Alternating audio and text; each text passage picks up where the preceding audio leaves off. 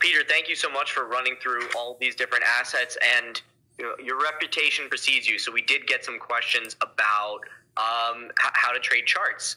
And John wants to know, in your experience, how successful are patterns, especially those with horizontal boundaries like head and shoulders, right angled triangles, on lower time frames like hourly charts compared with longer term charts like weekly and daily? Not reliable. I mean, here's the reality, is that charts morph. You see something that you think, okay, this is what I'm looking at, and it has a way of becoming something different. And the reality is that 1 minute charts morph more often than 5 minute charts, more often than 10-minute charts, more often than 1 hour charts, more often than 2 hour charts, more often than 6 hour charts, more often than daily charts, more often than weekly charts. And so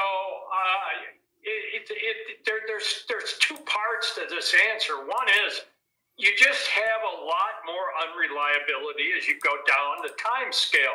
Does that mean there are not trades that take place on the lower time scale? Of course, that doesn't mean that. There certainly will be times when you see a pattern on an hourly chart and the pattern works. More often than not, you can say, especially if that pattern occurs in a trend and you think it's going to reverse that trend on a lower time frame, more often than not, it's going to morph and it's going to resolve itself in the direction of the dominant trend in that time frame. And so I caution people against that, but that really raises a whole big philosophical question, and that is, do chart patterns predict? Are chart patterns an accurate, a reliable way to forecast price? To that, I would say absolutely not. They're overrated. The chart patterns in and of themselves do not provide a big edge to a trader. I'm sorry, they don't. Now, I've made money trading charts for 45 years. So I'm telling you that as somebody who has been profitable by trading chart construction for 45 years. Chart patterns do not provide a significant edge in and of themselves. But I have to use something to determine when I'm going to buy and sell. I have to have some way to say I'm going to be long or I'm going to be short, I'm going to be in or I'm going to be out. Chart patterns provide for me a couple of things. They give me what I think is, they show me what I think is the path of least resistance. They show me levels where there has been support, and it'll suggest the opportunities where I might have an asymmetrical reward to risk trade. It's in that trade management where the edge is gotten. It's in risk management. It's in trade management. It's not in direction. It's more in timing. Because for a trade to be a good trade, it has to be right directionally and it has to be right tactically. And if it's wrong on either one of those, it's a wrong trade. And so that's what chart patterns are for me. It's just a way for me to pull the trigger and know where I'm wrong. Okay. We got a question. As a trader, how do you deal mentally with losing trades and missed opportunities? How do you stay centered and focused and moving on to the next trade? Hey, my job as a trader, my mentor going back to the Board of Trade said, your job as a trader is to take losses. It's your primary occupation. You are in the business of taking losses because that's primarily what you're going to do. And my mental default position is my next trade is going to be a loser. That's the way I think. I have no problem. Losing trades don't really affect me. They're part of the territory. I mean, I believe strongly that trading, at least my type of trading, is ruled by Vilfredo Pareto, an Italian philosopher and economist. And that is that, it's the old 80-20 rule. 20% of your trades attribute 80% of your profits.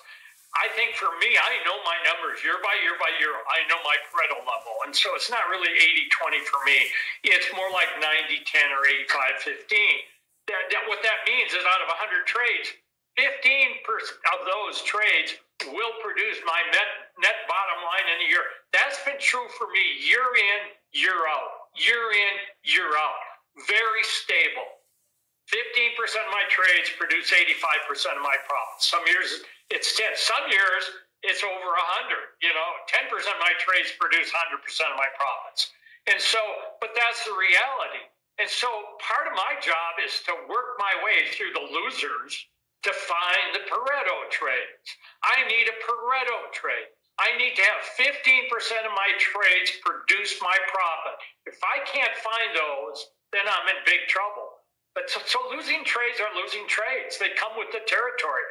You know, it's just what comes. Now, when I say a losing trade, not necessarily a losing trade, it could be a small winner, it could be something I have a profit and come back and get out at break even. It could be I end up taking my initial loss that I expected to lose in a day or two of the trade.